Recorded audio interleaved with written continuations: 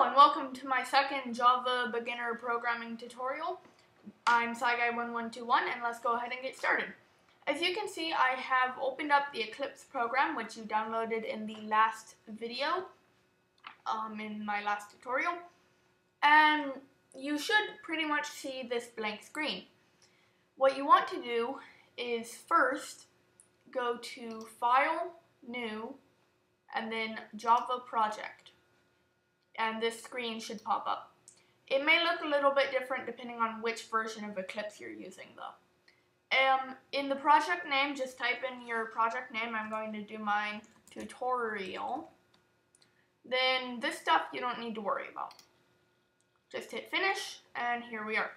It's still blank as you can see, except for it added this little tutorial folder in our package explorer. What you want to do is hit this button, and in the name, just type in something like test 1, and then finish. And in here, you can see that we have test1.java that appeared, and you can see all we have is this public class test1 and then these little curly braces. Now, you don't really need to worry about what this is for right now, except to know that this is a class. And a class is pretty much what defines an object. And in a class, you have methods. Like if we type public void, and you don't need to worry about what this means right now, just follow along with me. So we have public void and then your method name, like test method. Just make some parentheses and then curly braces, and this is what's called a method. And a method is something in a class that contains instructions for the program to run.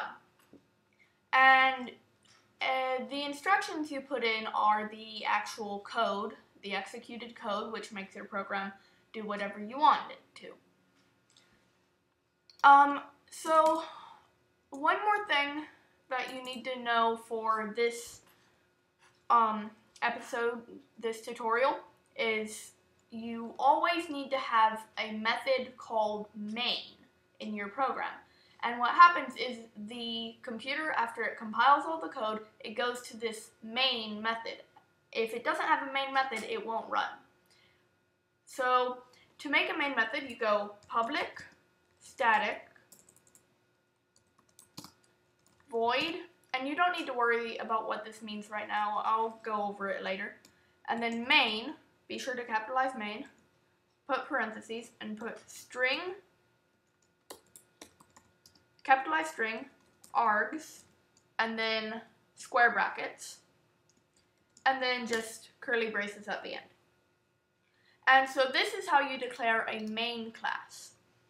So when you run the program, you have to have a main class, otherwise it won't run because it doesn't know where to start.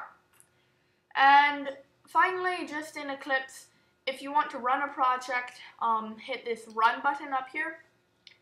Select Java application, and for some reason it's doing that. I'll figure out what that was later, but for now, that's this video. Don't forget to subscribe. Thanks for watching, and I'll see you next time.